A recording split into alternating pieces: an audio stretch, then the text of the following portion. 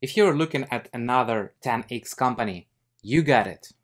CloudMD, ticker DOC.V stock, one of my best growth stocks 2021.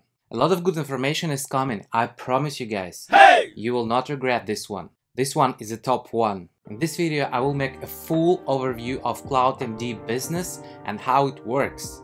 We will see their financials. Then I will do a deep dive into comparisons with competitors. At the end of this video, you should have no questions why I picked this growth stock and why I think this is the one of the best growth stocks. In other words, we will see these 5 points. What a company does exactly, business model, how well do they do it, finances, competitors and external factors, risks. Where is my 10x, future growth, until when I am buying, price target. Hi, this is Fine Finance, my name is Alex. Quick note, when I pick my stocks, I mainly look at two things. It should be financially viable. By this I mean it does not have to be profitable yet, but it has to show the management can handle business and generate income. Also, current short-term liabilities have to be less than short-term assets. In other words, this company does have enough cash in order to cover its obligations. So its current ratio should be more than 1. It has to be in a niche market with a great growth potential. In other words, the niche market has to be a long-term trend. This way, even if the company does management errors, it still has a possibility to grow since the market is almost empty. When a company has two of these things, I start to look at it closer. The only reason why I'm telling you all about this is that the stocks that I pick to make videos about should be a great candidates to make 10x in the near future, and this one can be named one of the best stocks 2020 in Canada. I appreciate your early likes since it takes all of my free time to make a video like this, and I'm pretty sure that it will bring you valuable information and save you a lot of time. Okay, let's start. What is the business model? So what is the ordinary process right now if you want to go to see a doctor and to schedule an appointment? So you schedule an appointment over the phone in the clinic. This step alone sometimes takes me up to 15 minutes. And finally, you can go to your doctor, which for me it's only 15 minutes one-way commute. But still, once you are in the clinic, they make you wait. You arrive usually early, just in case, so doctor, do not wait you, but you will wait for the doctor. So it happened for me to wait for another 40 minutes. Anyway, all of that additional time to get advice from a doctor is about 1 hour for me. Here comes CloudMD. CloudMD is a health tech company looking to disrupt the way healthcare is delivered in Canada and around the world. By putting everything in the patient's hands and giving them full control over it, you're basically giving them the power to share whatever they want with whoever they want. And really that's the key kind of going forward. Well, the great thing about CloudMD is that it's an app, it's free. Anybody can download it in the App Store and they can see a doctor on demand from the comfort of their home or from work and have even a prescription delivered to them at the end of it, or a lab rec sent to the lab, or a referral to a specialist. CloudMD is a health tech company. CloudMD is a doctor on your phone. You simply download an app or go to their website. Enter your information. For Canadians, you enter your health card number and all medical help is free for you. So simply, pick the doctor you want, and if you don't like that doctor, you can change it as simple as clicking that like button. This is huge. No wait time. Zero. Rien. I have to demonstrate my language skills somewhere.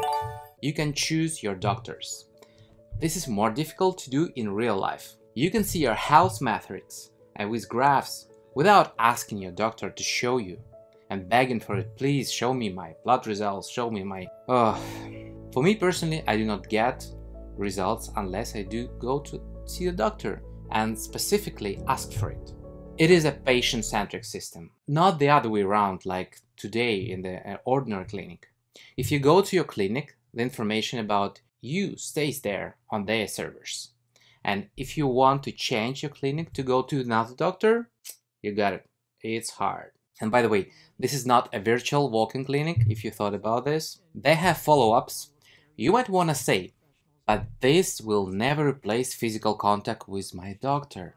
They thought about this. There are pharmacies in every neighborhood, so you can be assessed in the pharmacy at a distance of your home using tools to take your blood pressure or any other metrics needed to advise you. So wherever you are, you can go simply to the nearest pharmacy and see any doctor, since you have all information in one file with you. What is this?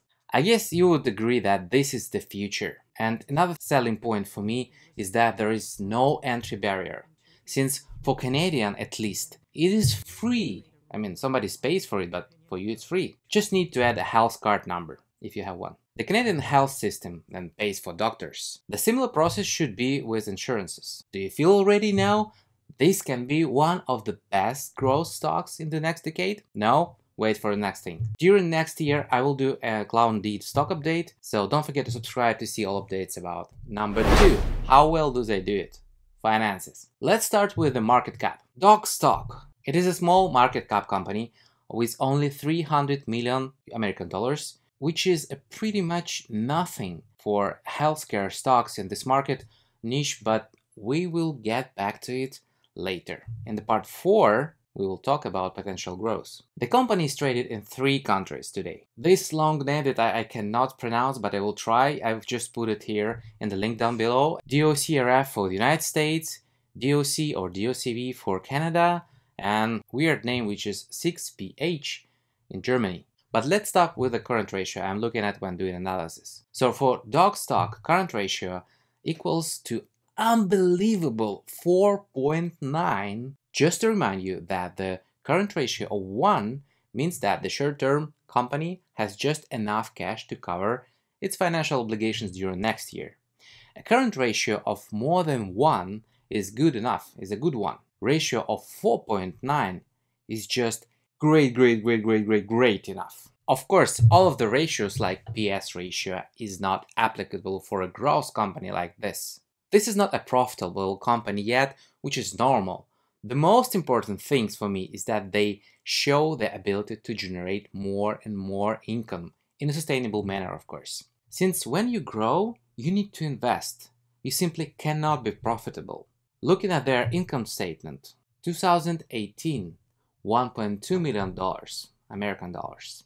2019, we are already at $6.7 million. Last 12 months, was around $10.5 million. This is very fast growth. But since the numbers are pretty small at this point, this is normal to see increases at about 500%. I mean, this is pretty sustainable for me at this point. Net income is quite negative at this point. I cannot expect anything from a startup which aims big. Number 3, competitors and external factors. Risks. So far, we have 4 main competitors on the North American market among telemedicine stocks. In Canada, WELL Health, public since 2016. In the United States, American Well, public since September 2020, which is not that far. TelaDoc Health, being public since 2015. And since we're talking about CloudMD, CloudMD has been a public company since June 2020. For this huge market, billions of dollars, I do not have the exact amount unfortunately, but from what I could find is that in 2019, the estimated revenue for the industry was 2.5 trillion US dollars, and 47.6% of the revenue was generated by the sub-industry hospitals. Source is Statista.com.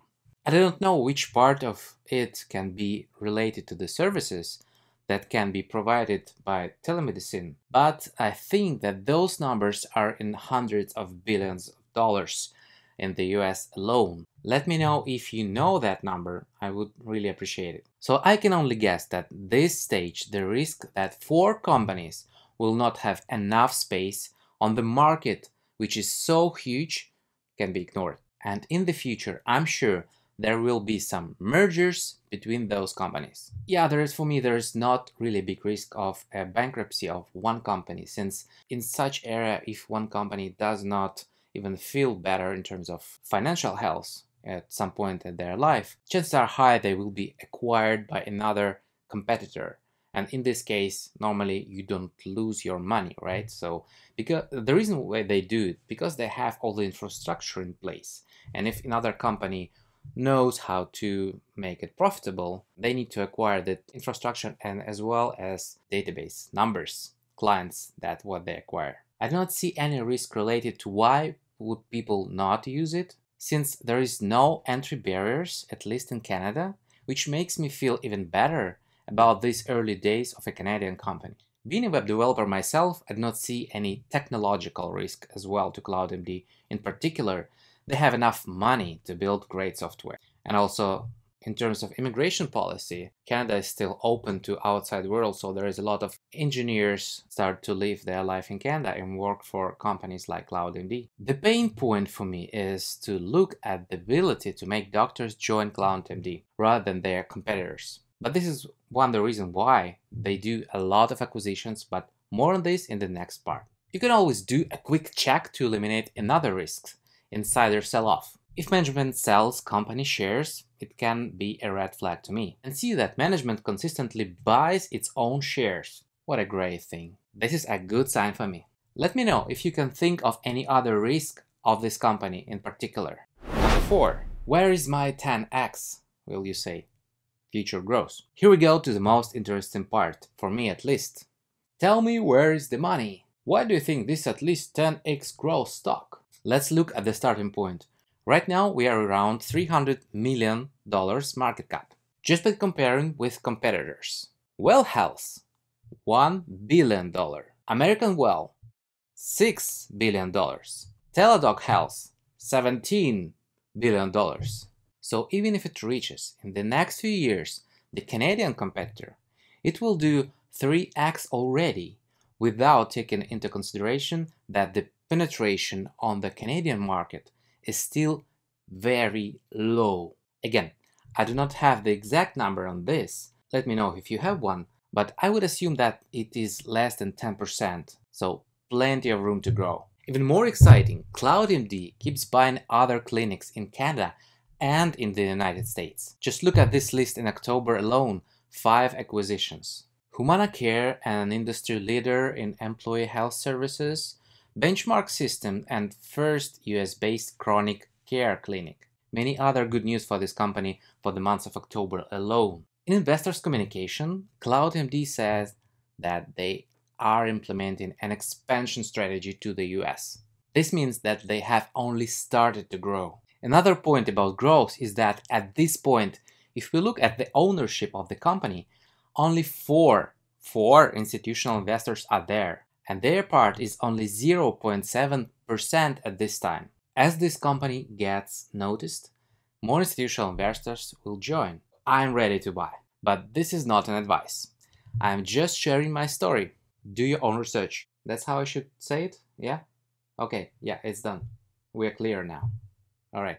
Yeah, I'm just talking with my imaginary lawyers here. Current price depends on when you watch this video, and it might look scary to invest after it grew 400% or so, but I'm looking personally at the market cap, and if it is less than $1 billion, so less than 2 other competitors, I'm ready to buy this growth stock. But of course, since I'm investing long term, I would add to my position each time the price drops, you get it, so I can lower my average entry price. All in all, I think I will buy several $1,000s over the next 6 months, probably 5 to 10k, depending on the total size of my portfolio. Just sharing with you, you should see what your portfolio is about and of course make your own decisions. This is the best way to make wealth. Use your brain. Ideally, it should not take more than 6% from my portfolio. So going back to the price range with $1 billion market cap, the price should not go higher than $7 per share, just to get some targets. My opinion is that it could reach $10 billion market cap in about 5 to 10 years from now, based on the competitors alone. This already means 30x growth. Wow. I would like to know what your targets are. I have another stock waiting for you. Subscribe if you have not already. See you soon, investors. Bye.